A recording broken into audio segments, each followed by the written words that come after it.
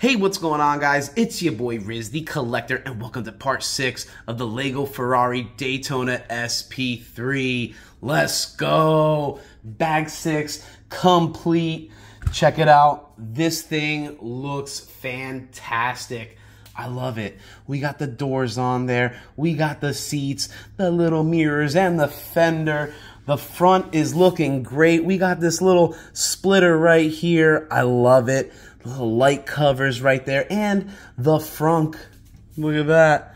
Boom. There's a little prop for it too. Check that out. So however you want to display it, boom. You can leave that bad boy open. I wonder what's going to go in the front. Maybe a little bag like the cyan. Either way, so sick. And the doors, just the way that they open. Look at this. So sweet. Definitely love it. I mean, I almost kind of like don't even want to put the roof on it and just leave it like a little roadster type. But guys, check out the seats. I love the blue interior. Look at that. The buckets. And of course, you got the Ferrari horse on the headrest. Let's go. This is coming out very nicely. Like I said, these doors still, like, they look so good propped up.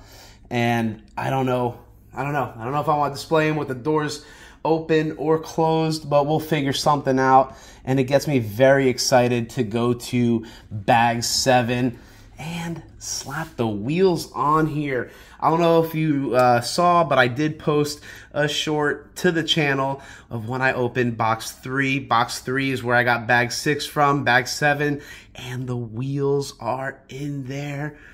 Man, the wheels look sweet. This is coming out very well, and I can't wait to throw like the brake calipers on there and pop those wheels on there. And I imagine we're going to work on the back, right? The whole rear of the car in bag 7. So, yeah, guys, definitely jump in the comments. Let me know what you think of the build so far. We're almost done with it, and I can't wait to do that final review at the end of this little series. Don't forget, like, subscribe to keep up with the whole progress, right? Thanks for watching, guys, and happy building.